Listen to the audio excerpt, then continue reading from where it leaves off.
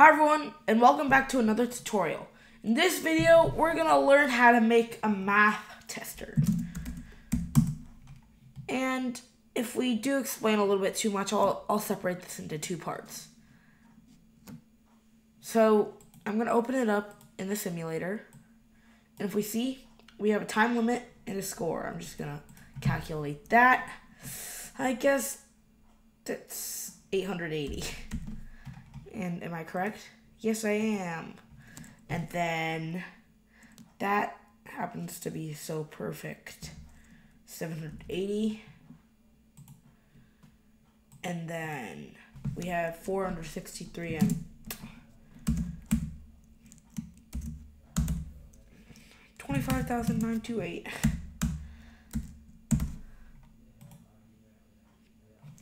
So basically, once your score gets to 30, you win. And actually, let's open it up in Xcode. I'm gonna go ahead and show you some code, and we're also gonna add some other stuff, which I want to add. So the first thing I want to do is change the time to, let's say, 240. Or nah, that's too long. Let's do 120.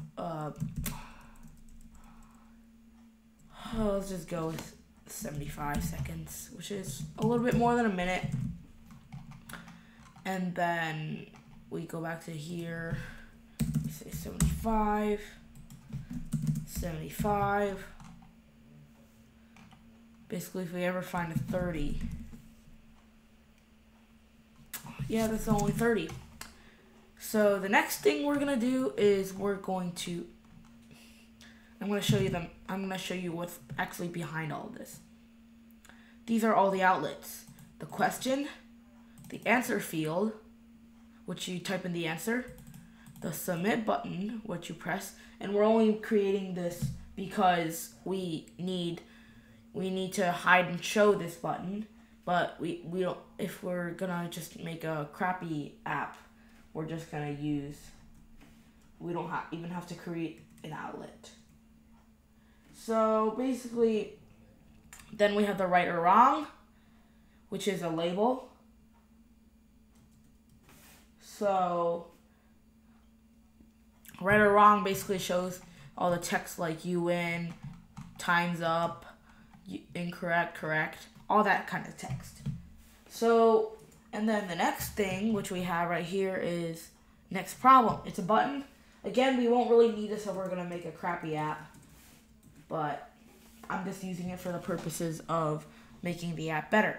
In case like you win the game, then it's going to show that or hide that.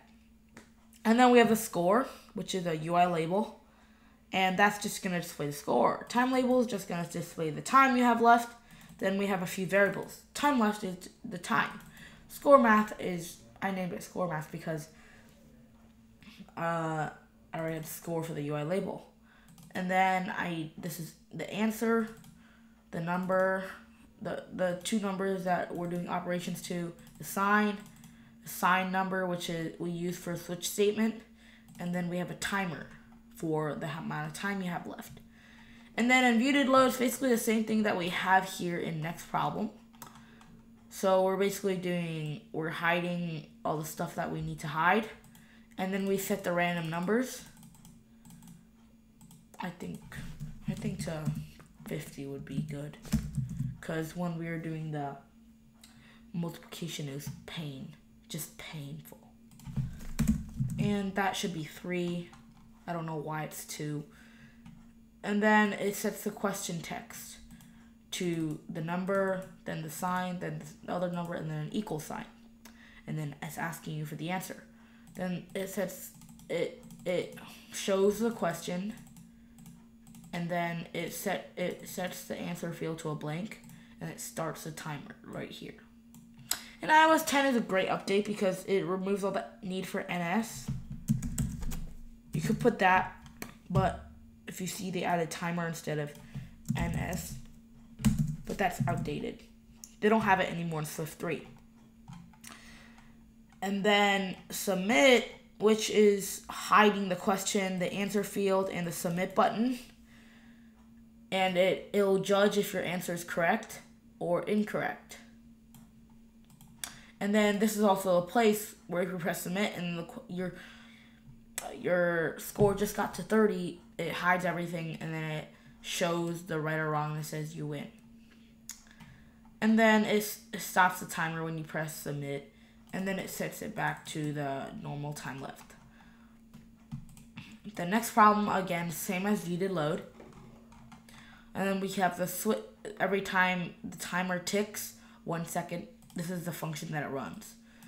It checks, it sets the time to 1 less, then updates the label, and then here it's just checking every single time if time left is 0. And time left will only be 0 if you run out of time. So basically, this is it stops the timer, it hides everything except for the right or wrong, and the next problem, and it says time's up, and then you lose a point. Same with incorrect, you lose a point too. And again, the goal is to get to 30. That's actually kind of hard. If you're gonna get like all the multiplication, it's gonna be hard. Hard. Okay. Now I have to show you the view controller. Doesn't look that complicated, I guess. But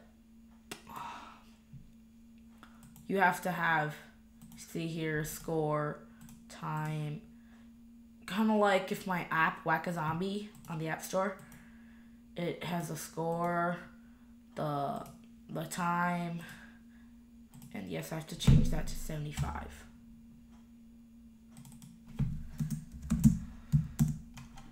And if we see the enter answer here, the submit button, the label, the next problem, so on. And actually, this is just a part 1 of our videos. Now let's move on to part 2, which is I want to add something that I haven't added yet with you guys.